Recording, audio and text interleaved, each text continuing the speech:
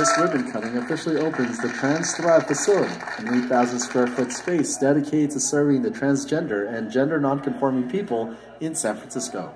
The Trans Thrive facility is part of the San Francisco Community Health Center's commitment to uplifting all people, and it is staffed by trained Phi-Lam workers. It's a one-stop shop where you find social support, you'll find events, and also even just like any assistance that help improve the quality of lives of transgender people.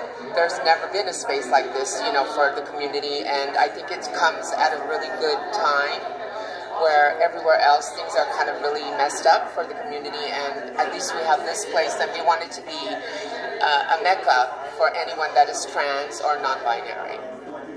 Over the past 15 years, the Trans Thrive initiative has become a trusted source for many services such as mental health and substance use counseling, testing and treatment, support groups, and other community programs.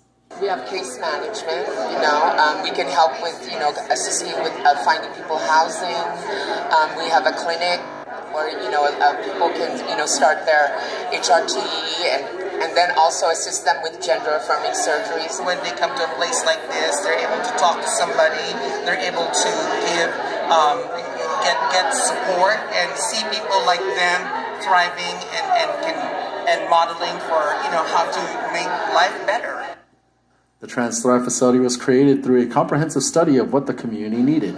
Over a 4-month period in 2022 of conversations and surveys, the San Francisco Community Health Center looks to address poverty, lack of housing, and employment discrimination that negatively impacts trans and gender nonconforming individuals. The Trans Thrive facility is located at 1460 Pine Street in the city's Tenderloin neighborhood. Rob Malcolm Clara, ABS-CBN News, San Francisco.